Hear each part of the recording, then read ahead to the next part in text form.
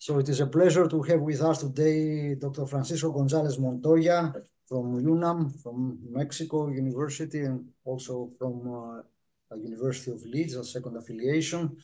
Francisco is an expert on nonlinear dynamics, Hamiltonian nonlinear dynamics. He spent some time in Bristol with our colleague here, Manthos Katsanikas, who will say a few words first about Francisco. And then, Francisco, you may start. As I told you, maybe for clarification, there will be small interruptions and the discussion will be at the end. Okay, we may start. Yeah, Francisco, I know Fran many years ago. We're the same research group. His studies are mainly in physics, bachelor, master, and PhD at the University of Mexico. I think all of them are at the same university. Yes. And he was postdoc at many research groups in Europe. Mainly, he was postdoc at the research group of mathematical physics at the University of Bristol. And then he was postdoc at the research group of Stephen Wiggins in applied nonlinear dynamical systems and chaos of the University of Bristol. Now he's postdoc at the University of Mexico and the research institute at Cuernavaca, I think. Yes. Yeah. And also he worked also with as research associate at the University of Leeds at the Department of Chemistry. His research works is mainly on the computation of normally hyperbolic invariant manifolds. He's the first that he invented numerical methods about the computation of these manifolds. Until now, we had only methods with using normal forms or using house indicators like FLI or Lagrangian descriptors.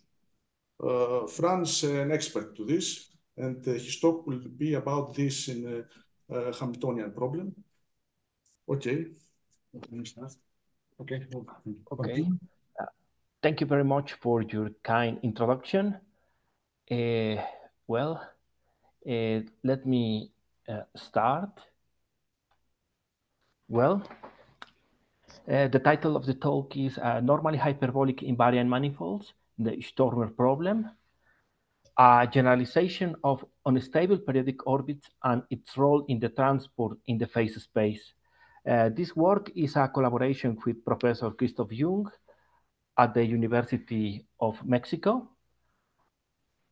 And let me start.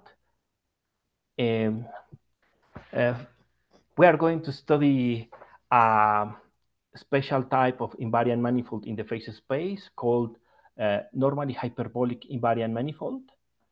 And in order to study and have an idea about what does it mean, first we are going to consider a very simple case, an integrable case, actually. And this case is constructed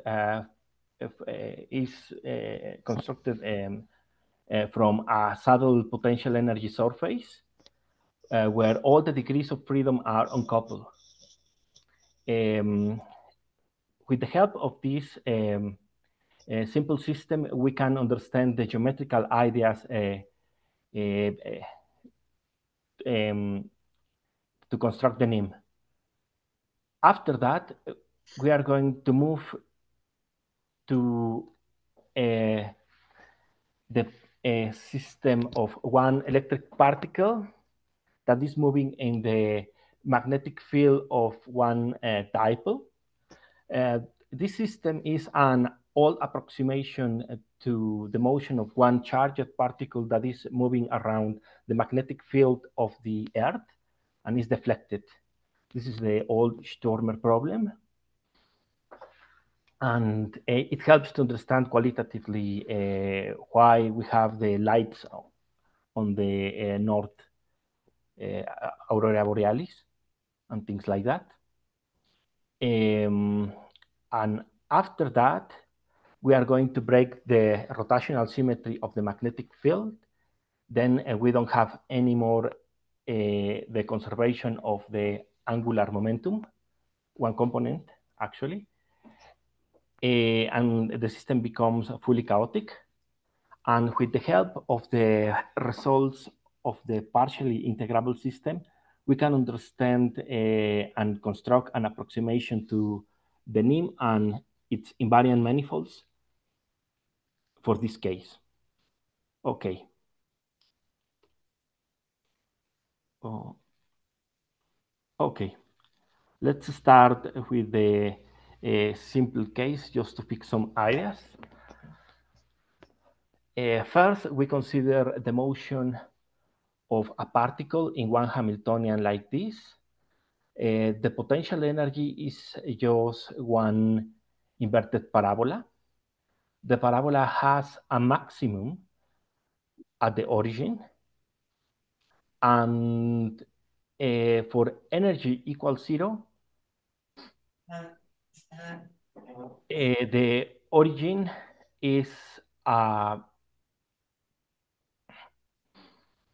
equilibrium point, an unstable equilibrium point. Okay, then let's see the phase space associated to this system. Well, for energies less than 0, energies here, for example, a particle that is moving from left to the right is going to do something like this and then back. In the phase space, we have lines like this. It goes from positive momentum to negative momentum, but doesn't cross the origin. Now, if we increase the energy and we consider energies bigger than 0, the motion of the particle is unbounded in both sides. Then it can go from one side to the other. In the phase space, it corresponds to the lines like this that goes from positive momentum and cross the origin and go to the other side. Okay. For energy E equals 0, we have a very special set called the stable manifold, and it corresponds to a particle that goes from here and approach asymptotically to the origin. We can calculate the equations of motion for this system, and if we consider the line Q1 equal to minus P1, the equations of Hamilton are these, and the solutions are like this. Then we can see clearly the asymptotic motion that approach to the origin. Okay, this line, the line defined by this set of equations, is called the stable manifold. Okay, the stable manifold is the set of points such that asymptotically approach to the fixed point of the system. In this case, the fixed point, we call it calligraphic M, and is the origin in the phase space. Okay. In an analogous way, if we run the time in the other direction, in negative direction, we can define an analogous set called the unstable manifold, and are all the trajectories that diverge from the origin and are defined like this. Okay, is the red line in this plot. Okay. Now, let's consider a case a little bit more rich. The motion of one particle in one saddle potential. This is the Hamiltonian of the system. And here we have a plot of the potential energy surface in color scale also in this side. The color indicates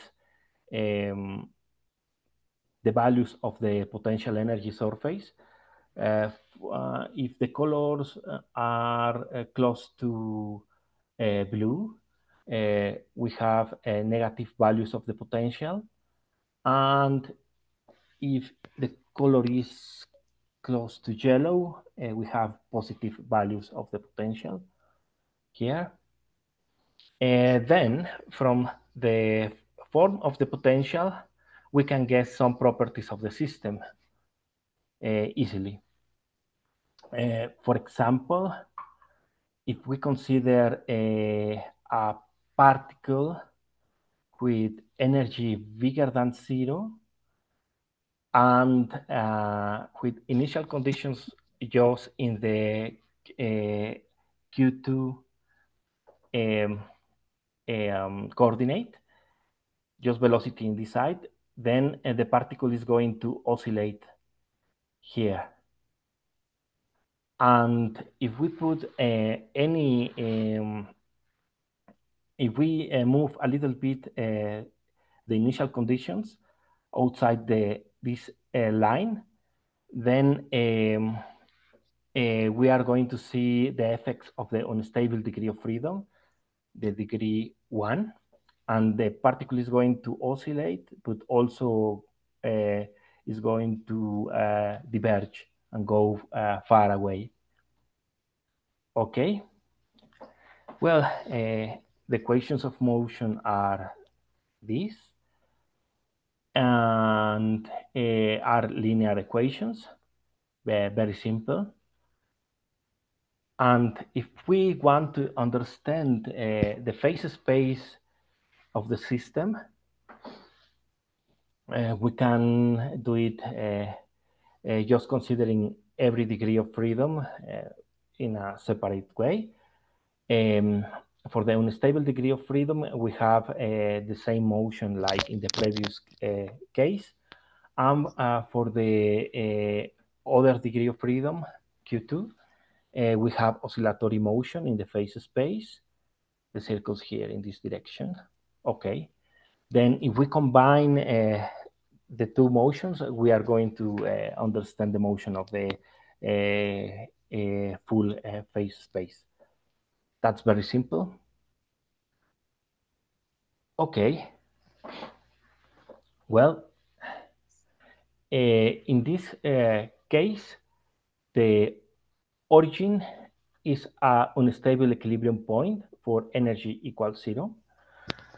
If we consider an energy bigger than 0, and for the first degree of freedom, the unstable degree of freedom, we take energy equals 0. That means that we don't have any velocity in that direction. Then we are going to have a periodic orbit defined by this equation. And this periodic orbit is unstable. And associated to this unstable periodic orbit, we have also stable and unstable manifolds that are constructed like in the previous case. We need to consider the circle in the phase space of the second particle, the oscillatory degree of freedom, and one line in the unstable degree of freedom. Then we have a kind of cylinder in the whole phase space. Okay. One cylinder is stable, converged to the periodic orbit, and the other cylinder is unstable, diverged from the periodic orbit. Okay, now let's do the same but with more oscillatory degrees of freedom. We have a collection of oscillatory degrees of freedom. The equations of motion are linear, then are easy to solve and understand. And the phase space is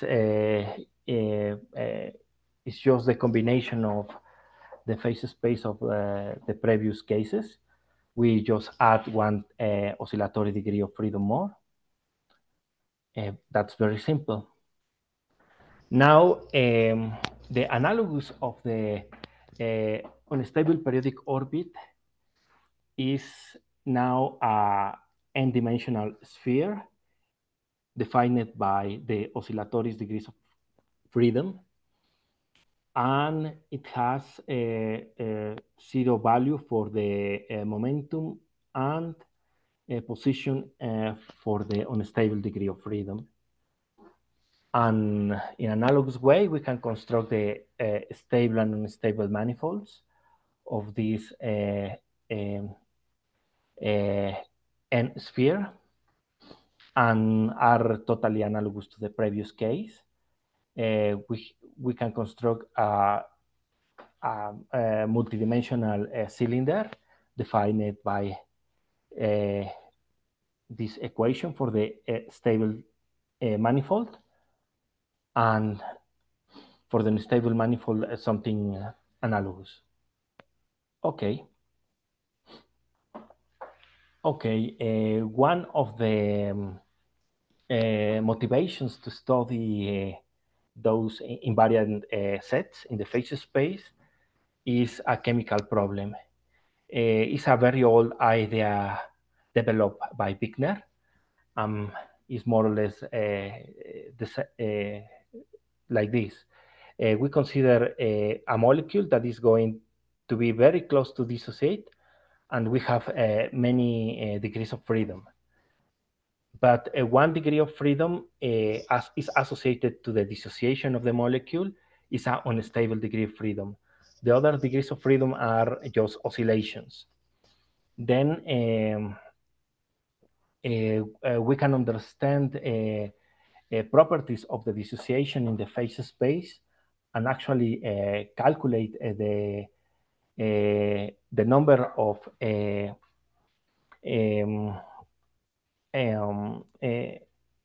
particles that well, we need to count the number of situations that are connected to dissociation in the phase space, and we can do it with the NHIM. And there is a very interesting concept called dividing surface that is going to tell us how to calculate this chemical reaction. And in order to construct this dividing surface that divides products from reactants, we need to do some steps in the classical algorithm. And well, in the case of one periodic orbit, we need to project the periodic orbit that is in the phase space to the configuration space. After that, we consider a point in the projection and construct a circumference, in the case of the periodic orbit, in the momentum plane with this radius. And we take the union of all the circumferences for all the points in the projection. Then we can construct the dividing surface. This dividing surface has the right dimension to divide the phase space, and it has some interesting properties. The periodic orbit. Excuse me, Francisco. Yes.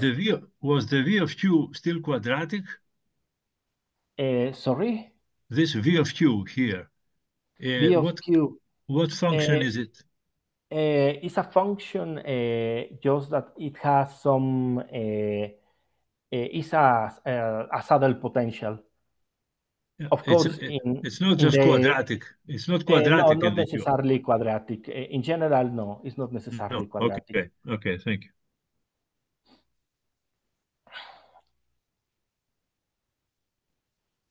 Okay.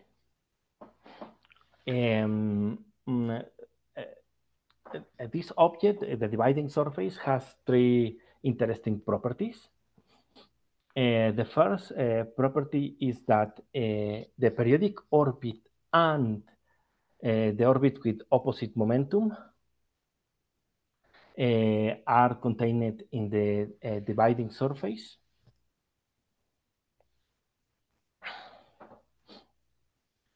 The second property is that those periodic orbits are boundaries in the dividing surface that tell us which trajectories enter to the dividing surface or which trajectories leave the dividing surface.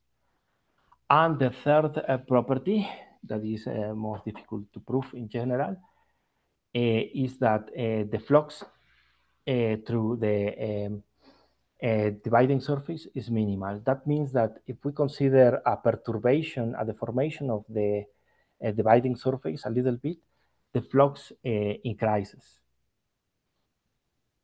Okay. And this is everything. This property is very important for chemistry because we want to calculate the flux associated with the chemical reaction.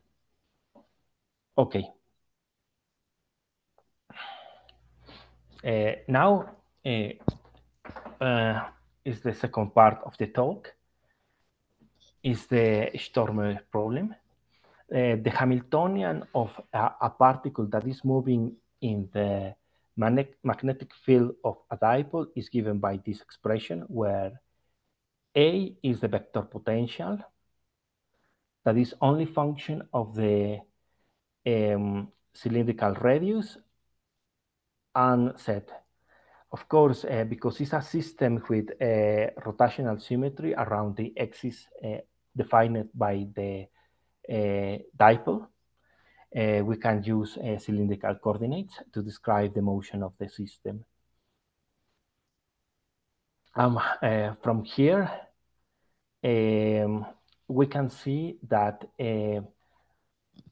the angle phi is not in the Hamiltonian. Then we have one conserved quantity that is the one component of the angular momentum, this one. Okay. Then, for some very special sets of initial conditions, we have some bounded unstable trajectories around the dipole. And in order to understand those special trajectories, we can use the effective potential. The effective potential of the system is given by this expression. And here we have in color scale a plot of the effective potential that is parameterized by the value of the angular momentum. In this case, the angular momentum is equal to 1. And black is for the minimum value of the potential, is in this region. And yellow is for the maximum value of the potential in this region. The potential in the white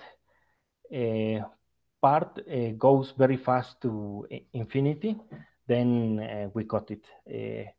This potential goes up, up, up, up. But we decided to cut it in order to have a nice plot.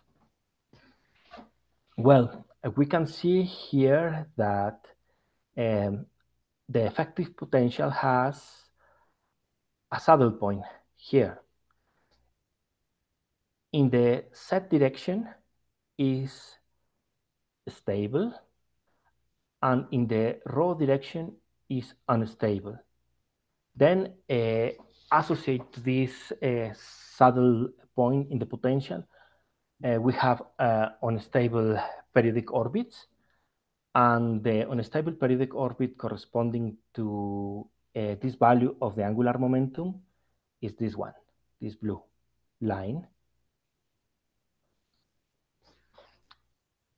And that corresponds to this quasi-periodic orbit in the configuration space.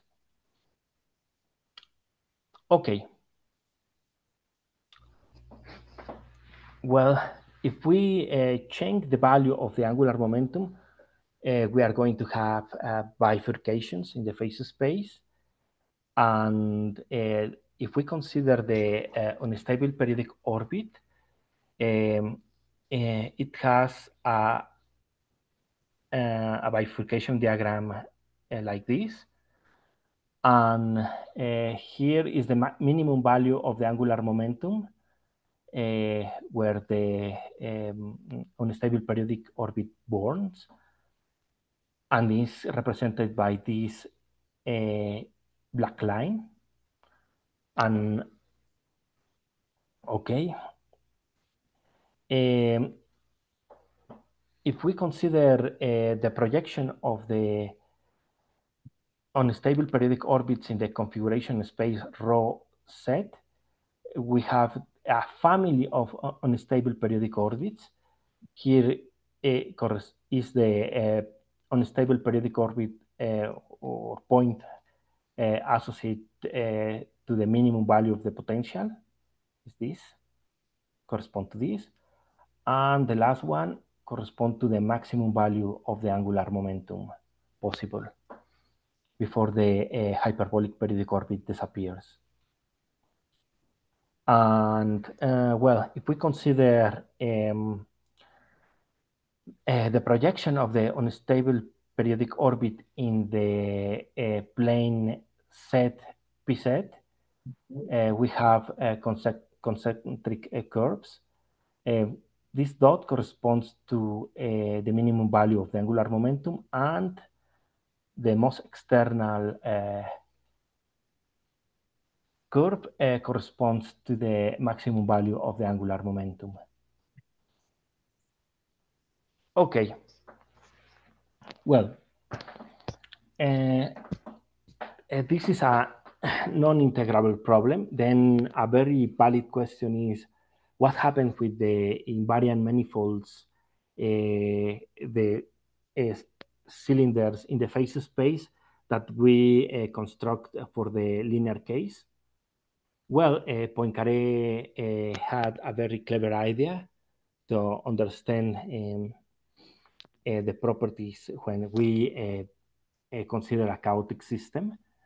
And well, it's for me a kind of incredible how he was able to imagine so many things without the computer.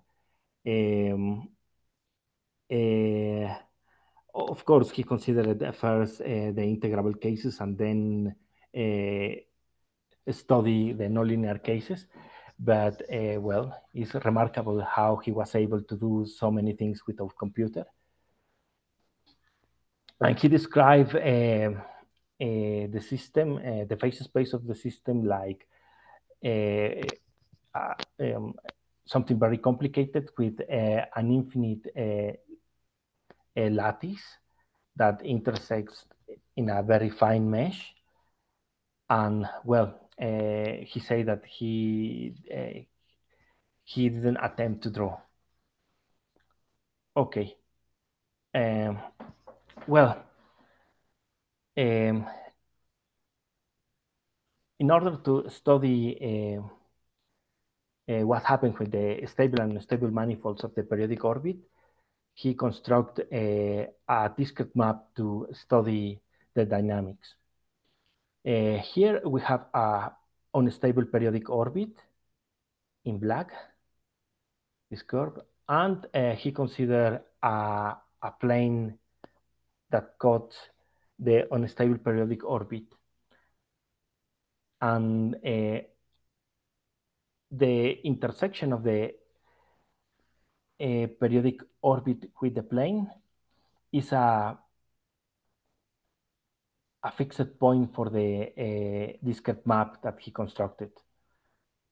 Well, if we consider now the stable manifold, for example, a small segment of the stable manifold, the trajectories in the stable manifolds converge to the periodic orbit.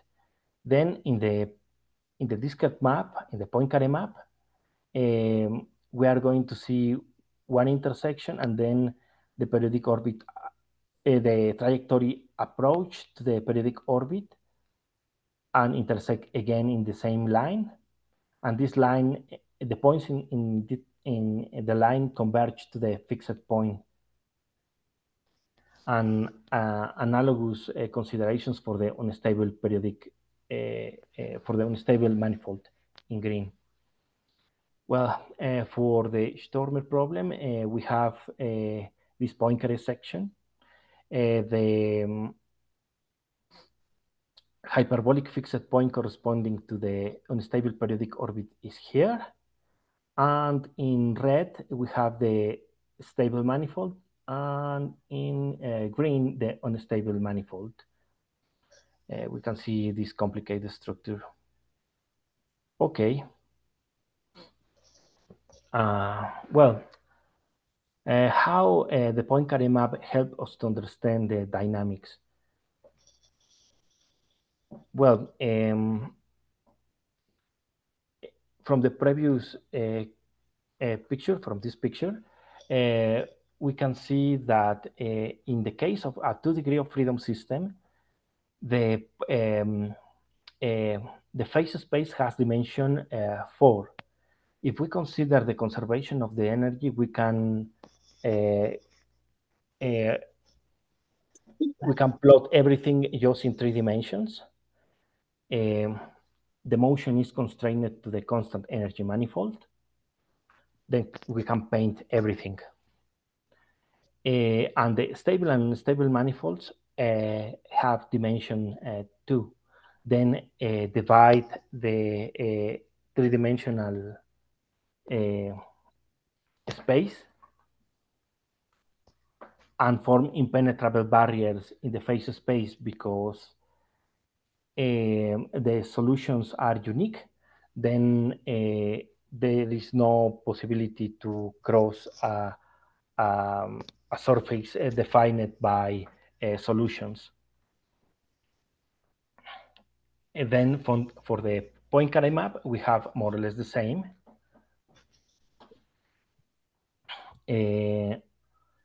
Okay, then let's consider a set of initial conditions between 2 segments of the stable and unstable manifolds. For example, this blue set.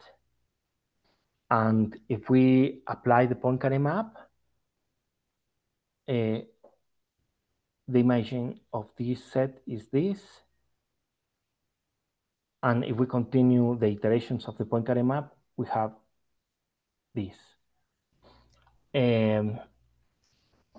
Then, if we understand the structure of the lines here, we can understand very well the dynamics in the Poincare map. For this reason, it's important to study the structure of the lines. Okay. But we want to study the 3-dimensional case. And in order to do it, let's consider the Poincare map for different values of the angular momentum. Here we have the angular momentum, and here we have the canonical plane rho p rho. Then we have a kind of stacks of the Poincare maps of the 2-degree of freedom system parameterized by the angular momentum. And if we consider the motion in the angle phi, the third coordinate that is uncoupled, we are going to have a kind of invariant cylinder constructed with the union of all the unstable hyperbolic fixed points in the Poincare map, parameterized by the angular momentum Cartesian product with the cycle. And this is an invariant manifold. Okay, and if we want to construct the stable and unstable manifold of this object, we just need to take the stable and unstable manifold of the fixed point, take the union for all the values of the angular momentum, and take the Cartesian product with the cycle S1. Then we have the stable and unstable manifold of this object. Okay.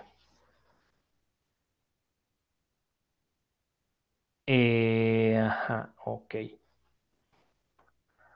Well, this is the construction in the Poincaré map, but if we want to study the perturbed system, it's not easy to visualize this thing, and it's not easy to plot anything, because here, to construct this plot, we are considering that we have a family of 2-degree of freedom systems parameterized by the value of the angular momentum.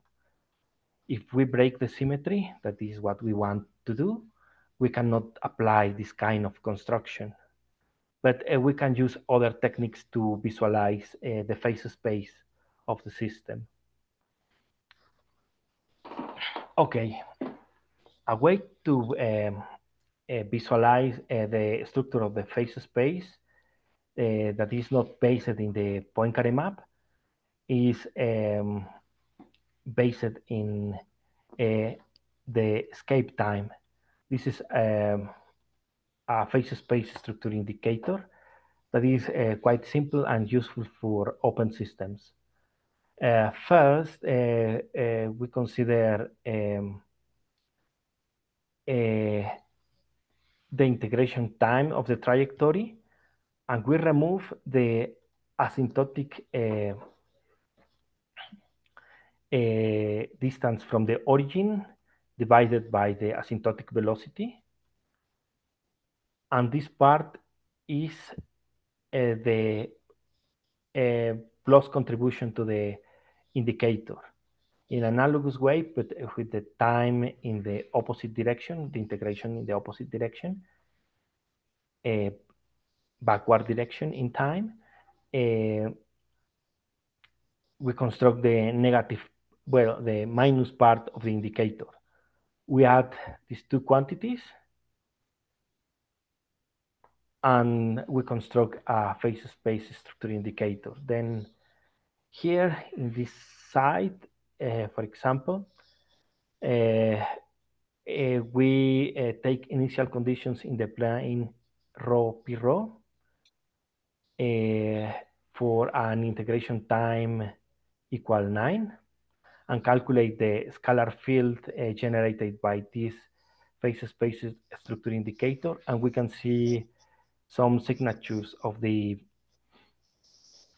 dynamics of the invariant sets in the phase space. In yellow is the positive values of the indicator, and in blue the negative values. Here is for integration time equal 9, and here for integration time equal to 15. We can see that if we increase the integration time, we have a better definition of the structures in the phase space. And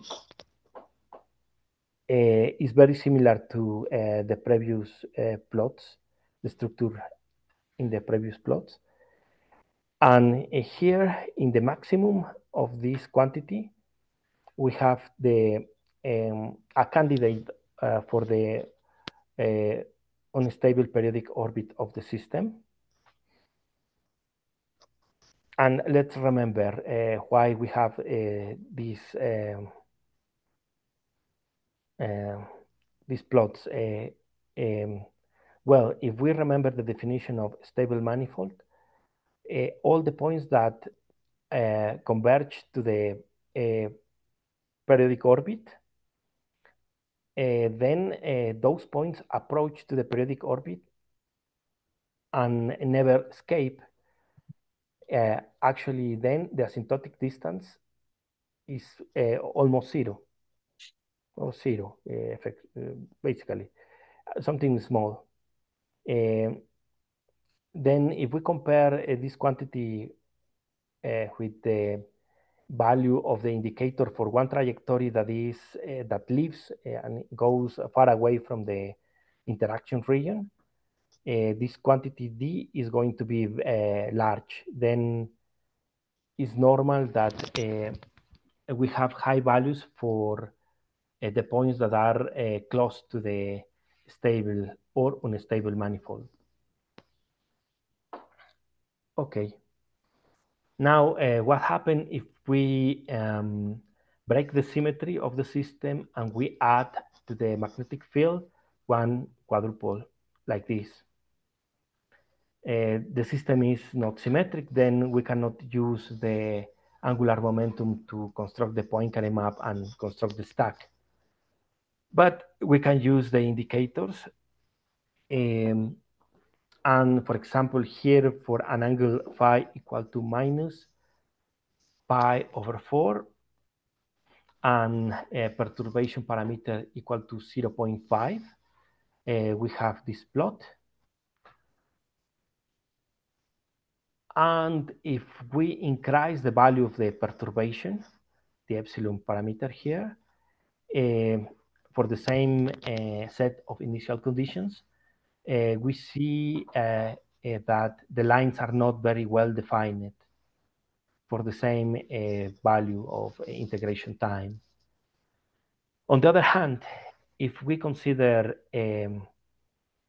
other set of initial conditions, phi equal to pi over 4, now positive, and the same value of the perturbation parameter, we see a different structure here. But if we increase the value of the perturbation parameter to 0.25, we can see a considerable difference between the plot on the right and the left. Here we have very well-defined structure, and actually we can guess that here in the black point we have a maximum value of the escape time. Then probably we have here a value for this set of initial conditions intersect the NHIM. Okay. Well, in order to be more sure about the NHIM and how to construct it numerically with a very simple technique, let's consider the Poincare map in the 2-degree of freedom system, just to fix ideas, but it works in more dimensions. First, if we consider a point in the Poincare section, this one, x0, that is very close to the point in the NHIM. If we apply the Poincare map, this point is going to escape, then it's going to this direction. Then, because we want to construct an approximation that is close to the NHIM, we project this point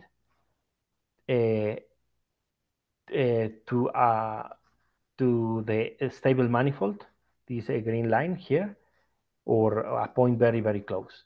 And we repeat the procedure. Iterate, project, iterate, project, iterate, project. This is the basic idea to construct an approximation to the NHIM. Of course, we need a point very close to the NHIM to start. And this point is given by our guess from the indicator. Okay. Here we have the configuration space and one periodic orbit in the configuration space. And also in blue, we can see some intersections of the trajectories with the plane theta equals 0, and the construction of the Poincaré map here projected in the configuration space. Then we can see here some islands, stability islands. And okay. And some unstable parts here and chaotic parts around. Okay. Using this idea, we can construct a projection of the Poincaré map in the plane phi LZ. And for the value epsilon equal 0.5, the projection of the Poincaré map is something like this. We can see some stability regions and some unstable regions, and points here that are very close to the boundary of the NHIM. If we increase the value of the perturbation, some regions disappear, and we have only the stability islands here and here. But we don't have more points in the NHIM. Then the NHIM bifurcates and breaks. This technique is very simple, but at the same time, because it's constructed directed with trajectories, is very reliable. When we use normal forms, it could be difficult to get results related with bifurcations, because we need to use very large expressions that require a lot of memory to handle in order to construct some approximation. Also, there is another method called parametrization method, but that method only works when the NHIM survives. In the case that some pieces are breaking, then the method doesn't work. Okay, then the conclusions. The NHIMs are generalization of hyperbolic periodic orbits. The invariant manifolds of the NHIMs that we construct divide the constant energy manifold in the phase space and help us to understand the dynamics. The NHIMs are robust under perturbations, and the stable and unstable manifolds are also robust under perturbations. And the escape time is a tool that helps us to visualize multidimensional phase space and help us to detect bifurcations in the system. Thank you very much for your attention. And you can find more details about this work in this article with Christoph Jung. Thank you very much. Thank you very much, Francisco. Thank you very much. Well, it is time for questions. And see here who else is there. So, Mirella, speak loud or come closer.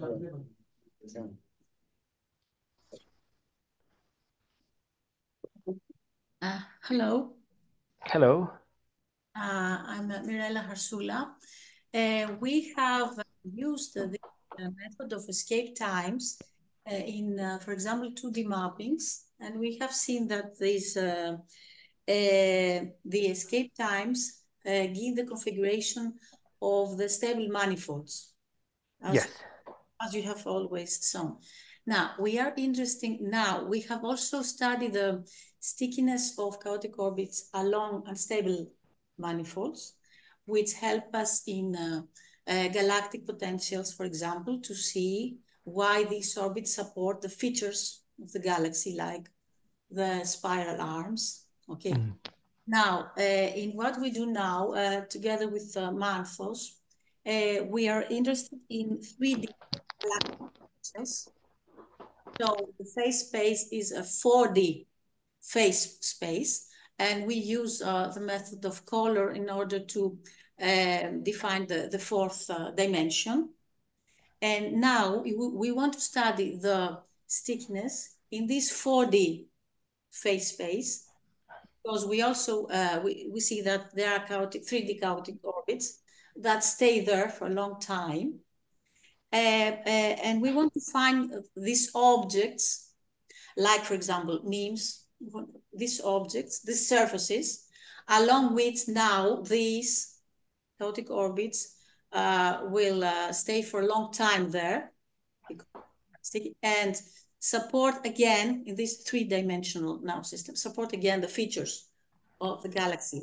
Okay, so do you think that this method can help us find in this 3 degrees of freedom, can help us find again these surfaces? Because we are interested to see now, to study the stickiness in this 4D phase space.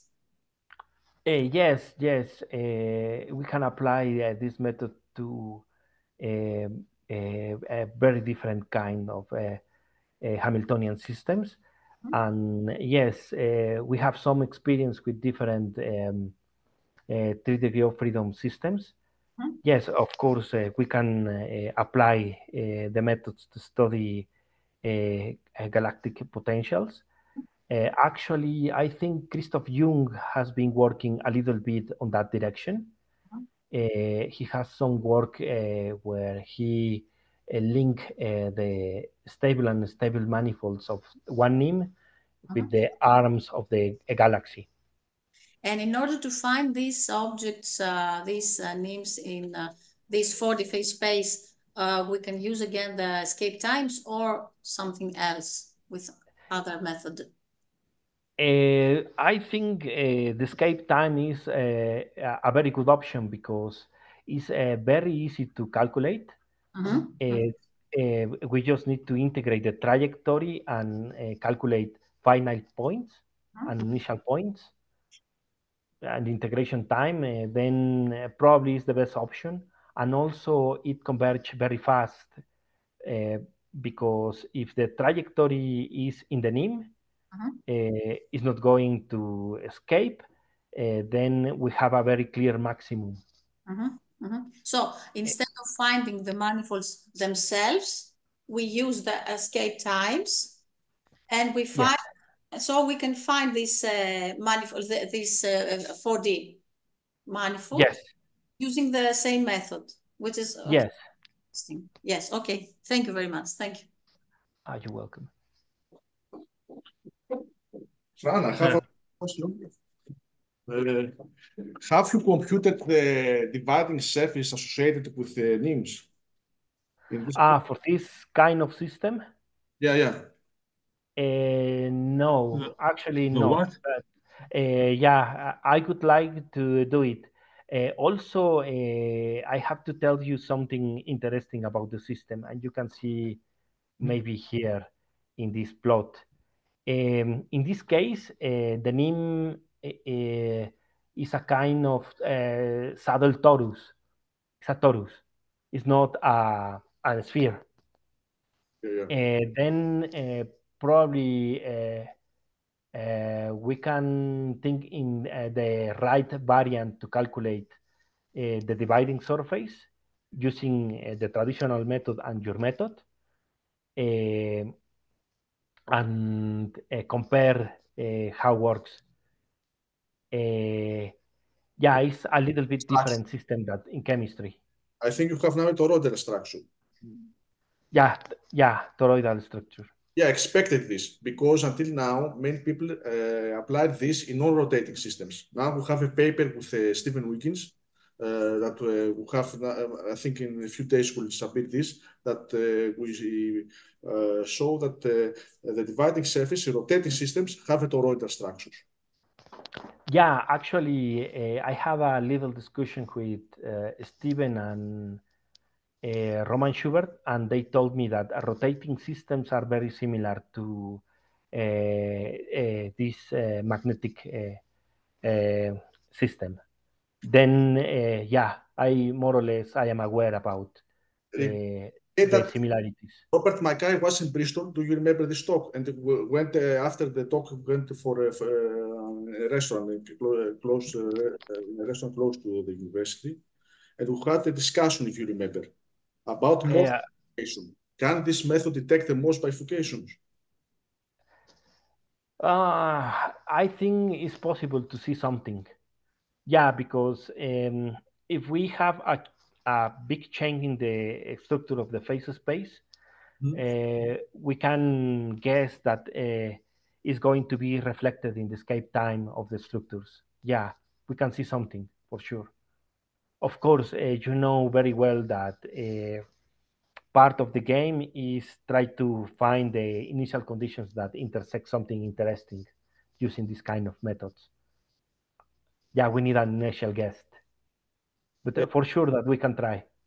With a new method of periodic orbit dividing surface, because we generalized with Steve the periodic orbit dividing surface in Hamiltonian systems with 3 or more degrees of freedom in order to simulate the transition state theory. Because for 30 years, they believed that the transition state theory can be based in periodic orbit dividing surface only in Hamiltonian systems with 2 degrees of freedom, and on dividing surface only based on NHIMs for Hamiltonian systems with 3 or more degrees of freedom.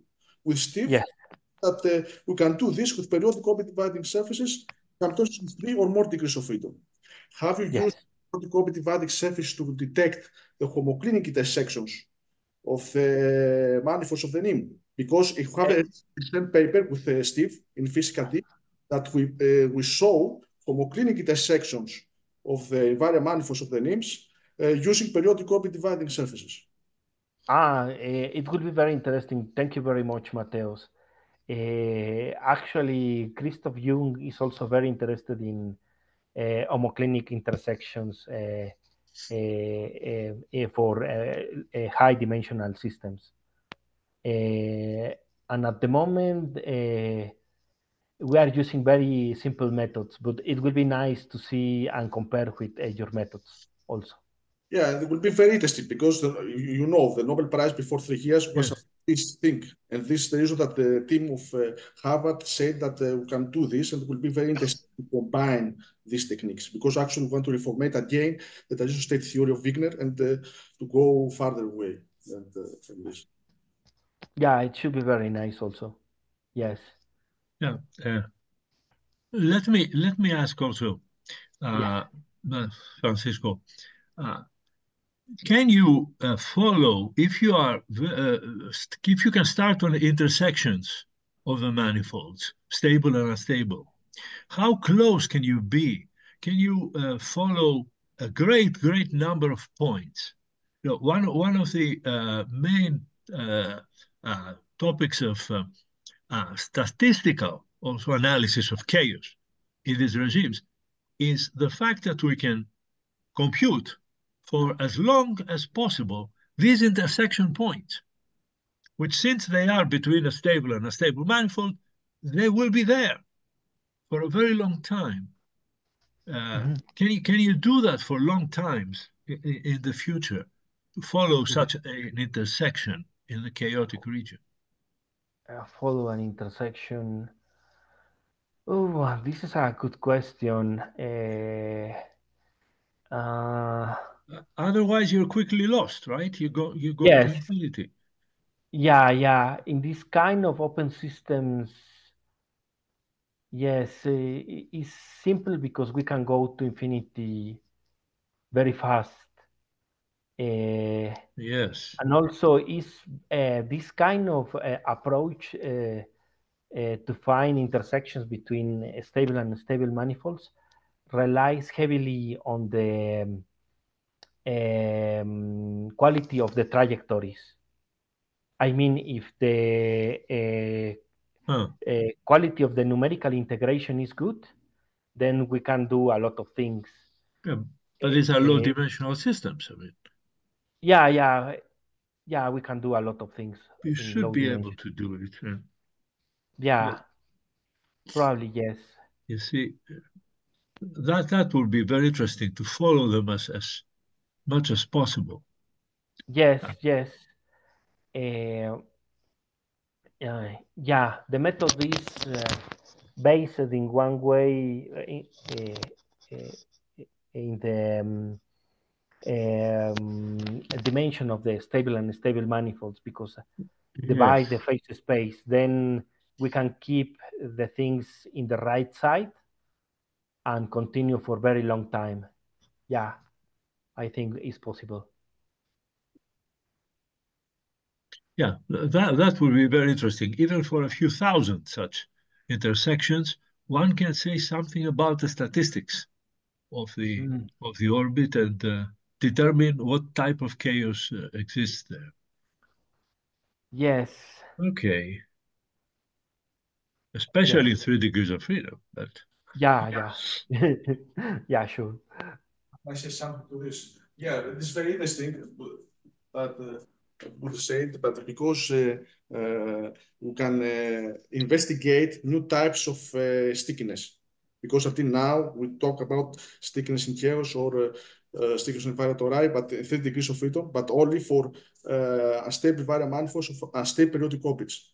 Maybe we can investigate these cases of stickiness. Okay. Say that is close to this direction. Yeah, maybe it's possible to apply the technique. Yes. Yeah. Yes, it could be very interesting. And then you can see probability distributions which will differ very much from Gaussian. Okay. Thank you very much. Yes. Yeah. It sounds very interesting. Very interesting. All from our friends that are following interactively. No. Then we thank Francisco again. Thank you, Francisco. Thank you very much. Interesting talk. It was very nice to have you here with us, and thank you very much for the time that you decided to give the seminar due to the time difference. Bye-bye, Panos. Bye-bye. Bye-bye. Thank you very much. Bye-bye. Bye-bye. Bye-bye. And